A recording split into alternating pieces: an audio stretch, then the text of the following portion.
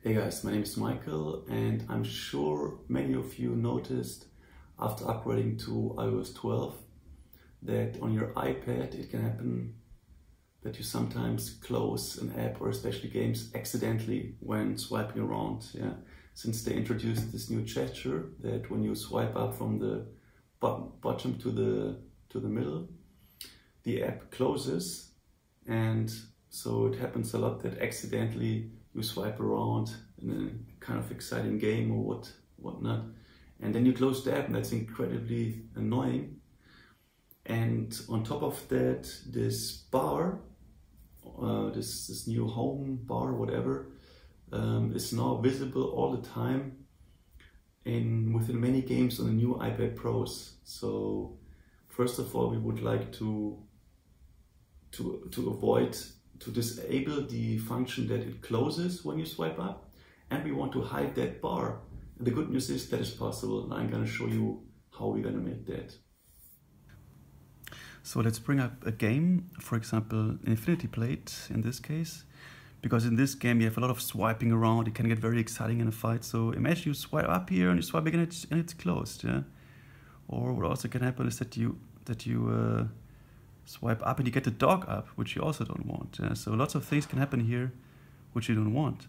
Ideally, when you swipe up, this should appear first, and only when you swipe over this happens only to iPads who still have a home button, by the way. This should appear, and then only when you swipe over it, something happens, but it happens very easily when you have a game.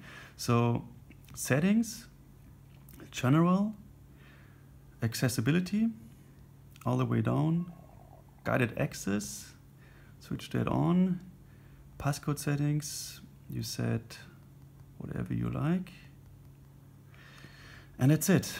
And now, if you go again in the game, what we have to do is triple click the home button, 1, 2, 3, and we get this window. These options are all default options, you don't have to change anything here. All you have to do is press start here.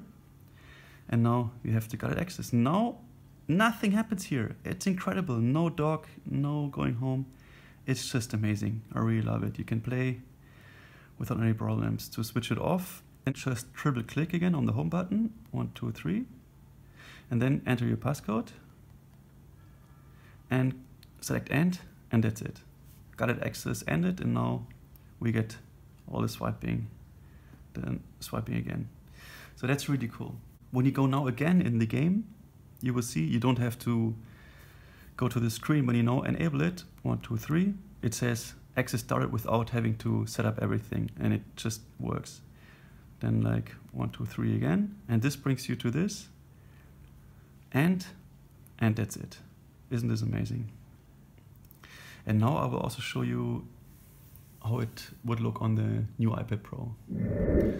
On the new iPad Pros, I like this feature even more because, you know, when you're in a game, you have this bar always there. Yeah, it never really disappears. And of course, when you slide 2 times, the app closes. Or you slide halfway, you get that.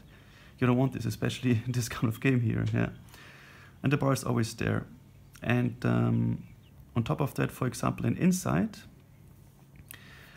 this is a very atmospheric, you know, game, and it really, like, it's not good for the ambience and for the, I don't know, it's just annoying to have this bar down there to see it all the time.